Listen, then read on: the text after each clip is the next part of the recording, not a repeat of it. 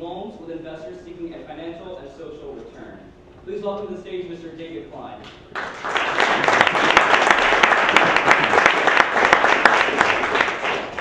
Hi there. A lot of us think about disruption in the sense of disrupting industries. But I'd like to talk to you about a different kind of disruption. It's a disruption that is very rarely talked about, but I think probably the most important. And that's the disruption of you. What I mean by that is behind every disruption is a disruptor. It's someone who knows exactly who they are, somebody who knows what makes them tick, somebody who has a set of core values that help them make decisions in ambiguous situations, somebody who has the capacity and the mental fortitude to face the resistance that they will undoubtedly face when disrupting something. So how do you become a disruptor?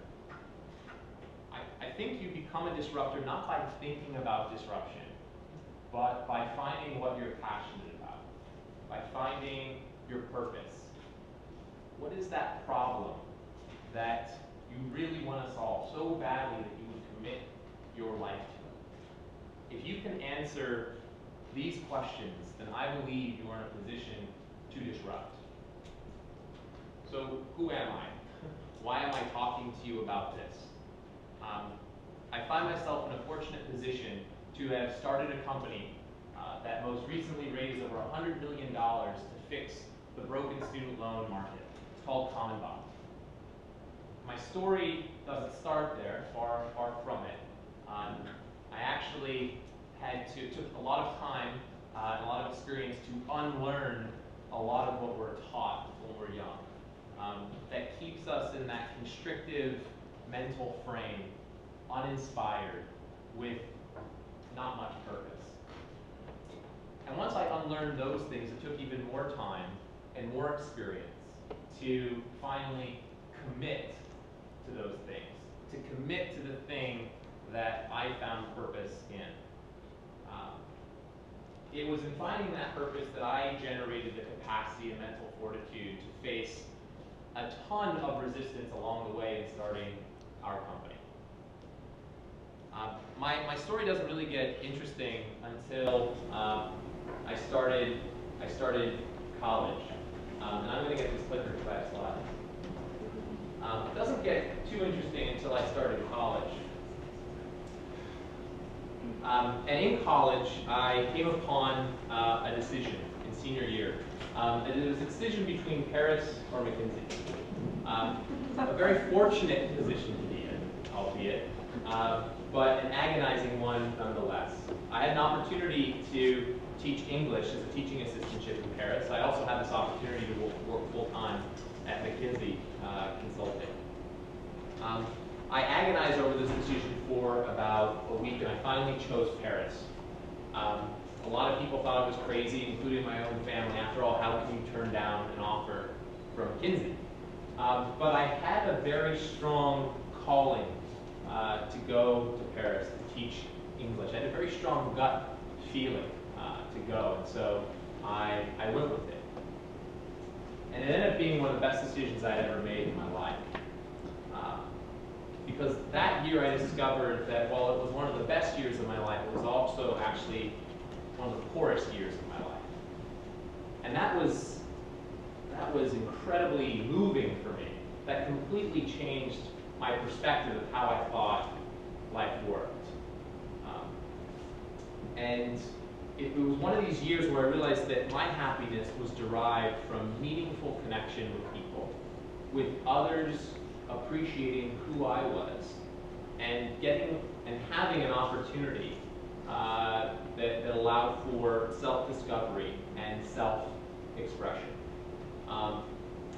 What I learned, so what I'll read here is the first week I was in Paris. I was reading the Metro newspaper. It's what you get on the subway every morning. And I read it. I'm a Gemini, and it says Gémeaux up top, which is Gemini. I don't usually read horoscopes, but I decided what the heck I had some time. And I read what it said here. It says, you want to look too much into the future. That can ruin the present.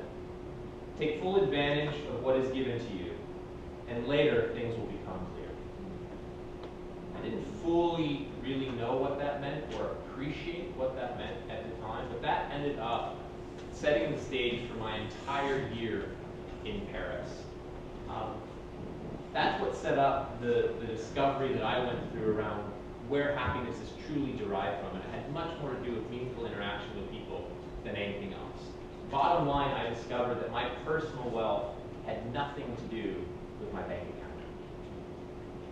The interesting thing is, after my year in Paris, I came back to the United States, and I was in Boston. I actually went to the, so this is some of my enjoyable time in Paris. Back in the States, a year later, I was in Boston at the JFK Museum with my dad and my brother. And we walked into the museum, and I don't know if you've been, but the first thing you do is you walk into a beautiful, huge theater. And with theater quality sound, you hear the booming voice of JFK come over the loudspeaker. And he said this.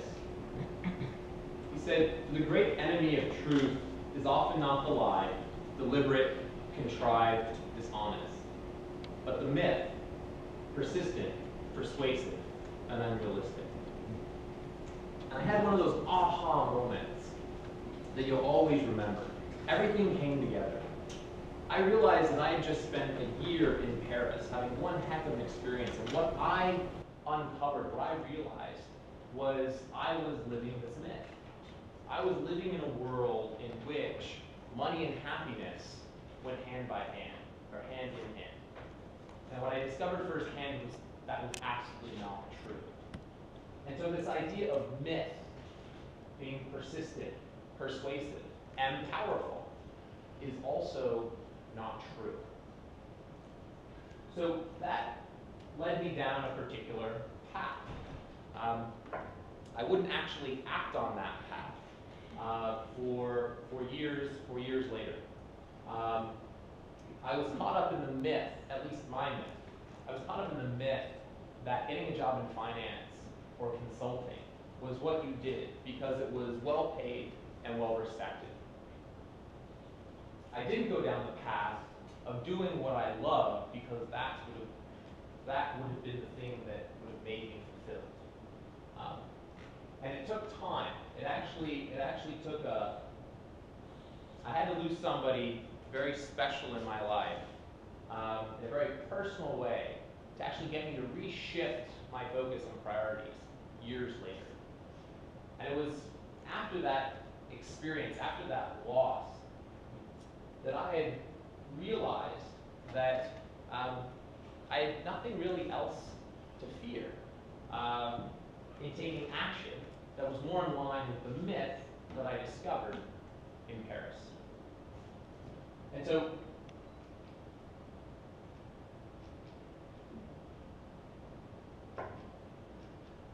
so, what did I do? I basically put myself on a path to do the thing that I was passionate about, to do the thing that I found purpose in. And so what I did, I just followed my heart. I followed those things that I was passionate about and that I felt had purpose. I rediscovered some of the literary classics. I read books on creativity and leadership. I did a triathlon. I couldn't swim 2 laps without losing my breath. But I still committed to doing a triathlon. And I did. It was one stroke right after the other, a step-by-step process, where I committed I was going to do this, even though I couldn't really see how it was going to happen. But I committed myself to it, and I did it.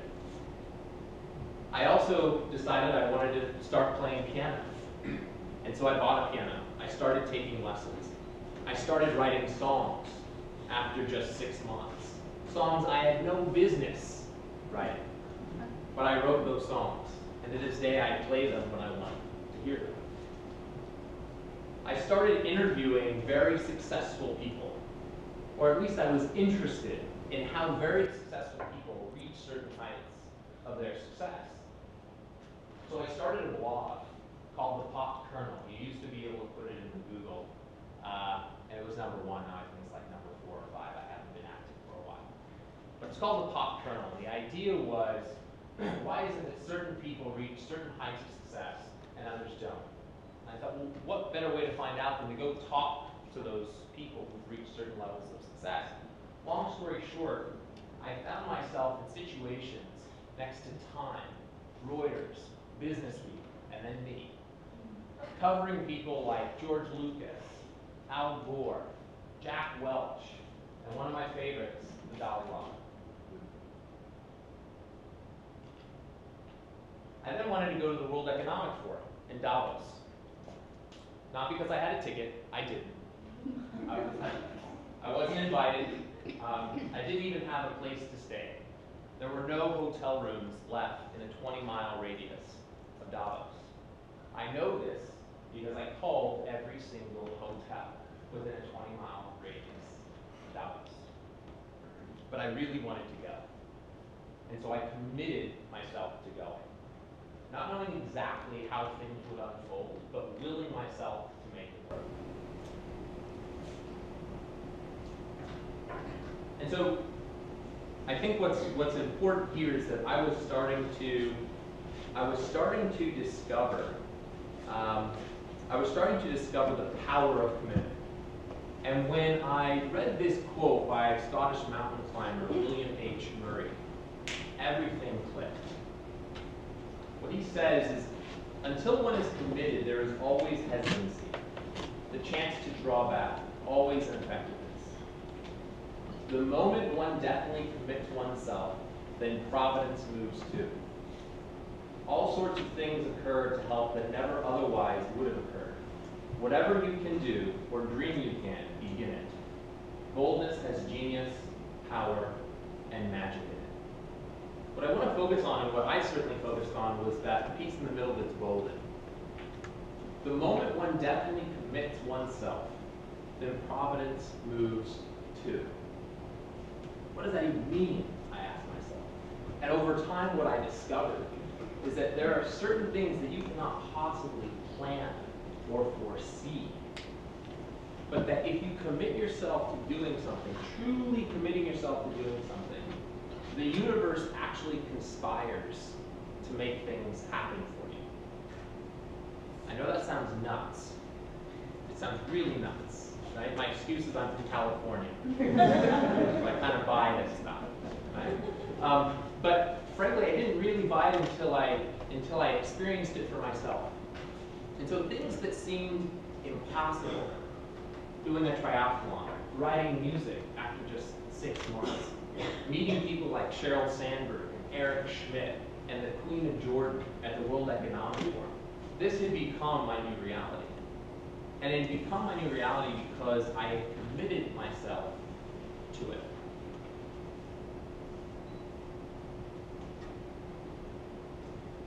So the bottom line point here is, I had been disrupted. Paris had uncovered my myth. Loss had pushed me to action it. And commitment was my secret weapon to making things work. Now I was the one in a position ready to do the disrupting. So I committed myself to starting a company. I decided to go to business school and start one.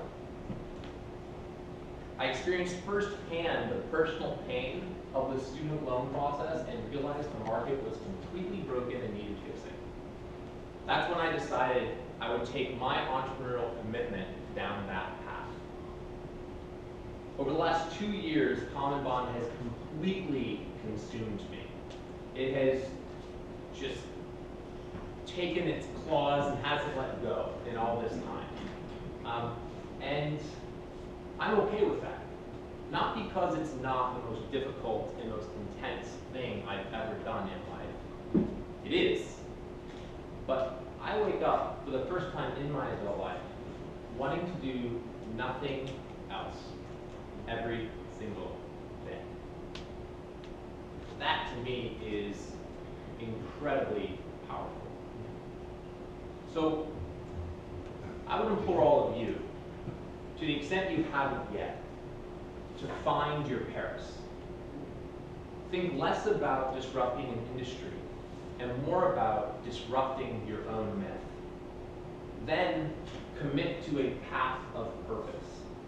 Because uncovering your purpose and what makes you tick and what you are passionate about is what you will need to develop the capacity and the mental fortitude to face resistance you will undoubtedly face as someone looking to disrupt an industry. Real disruption starts with you. Thank you.